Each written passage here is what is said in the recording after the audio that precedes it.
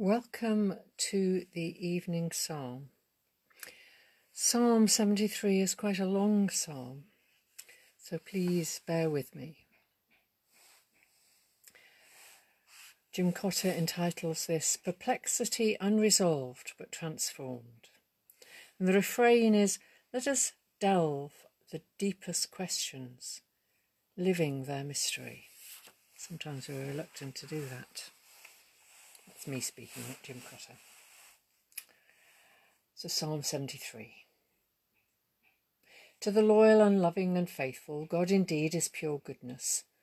And yet I was losing my foothold, slipping and slithering from faith.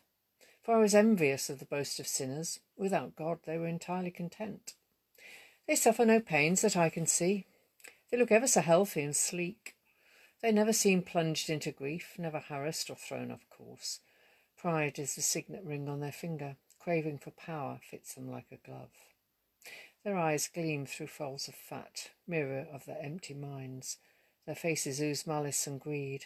Their hearts brim over with the basest of thoughts, with mocking laughter and cynical scorn, overwhelming with menace and threats.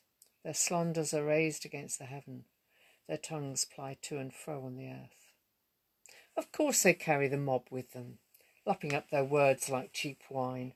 What has God to do with us? Are you still there? Do you take any notice? They go their godless way with a will. Untroubled, they go ever more wealthy. Why did I keep faith with you? Why did I keep my conscience alert? Every day is a punishment to me. Every morning I wake feeling beaten. Let us delve the deepest questions, living their mystery. I've often thought, do like those others. But then I would have betrayed the body of Christ. I would have denied the faith of my ancestors. So I was tossed backwards and forwards, perplexed, desperate, baffled by it all. Then I turned to worship you, O God, and I pierced the heart of the mystery. I began to see you with a sword in your side. I began to see life in the light of your future. The life of the unheeding totters on quicksand, keeling over and falling to ruin. They are in one fell moment destroyed. They are living in the shadow of nightmares, evil dreams that haunt in the morning, dreams that are suddenly ended as they fall to their doom, unmourned and forgotten. Yes, the struggle for faith has cost me dear. Like Jacob, I limp in the sunrise. With a heart's blood alone is victory wrought, the peace of the whole of my being. You have embraced me in the ocean waste, a bird whose wings are trapped in black oil. You weave all my doubts and distress to a pattern of dancing joy. It was a bitter heart that made me rebellious. I was hurt in the depth of my being. Distraught, I hammered away at you. Deranged, I vented my fury. Nevertheless, you absorbed my rage. You embraced and held me, drawing the poison out of my heart, giving me rest and deep peace. Let us delve the deepest questions, living their mystery. I do not see you, yet do I trust in you. No wisdom or strength dare I claim as my own, yet still you uphold me and receive me in glory.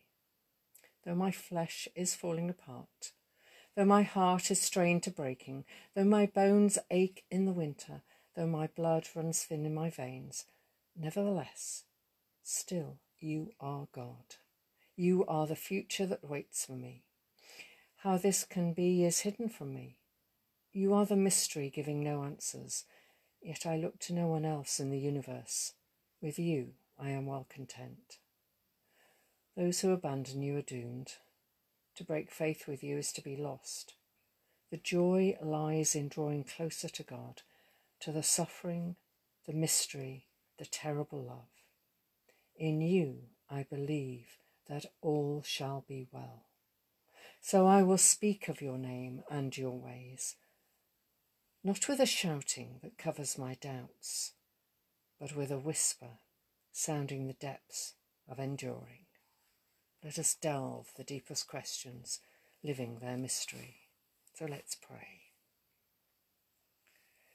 And yes, the questions trouble us still, perplexing God, and will do to the end of our days. Is there no way the pride of the powerful can be punctured? Can we not learn to share the good things of the earth? Do we not collude with those who are unjust? Do we not compensate too glibly with the promise of good things after death? Nevertheless, so in the midst of our questions, deepen our trust. In the midst of our trust, keep our questions alive. Cleanse the eye of our perception and purify our hearts, that we may will one thing, that your way indeed be followed through and beyond the perplexities we cannot escape. Glorify your name, O God, and justify your ways. So may God grant us a quiet night, so that we may wake in the morning, glorifying God. Amen.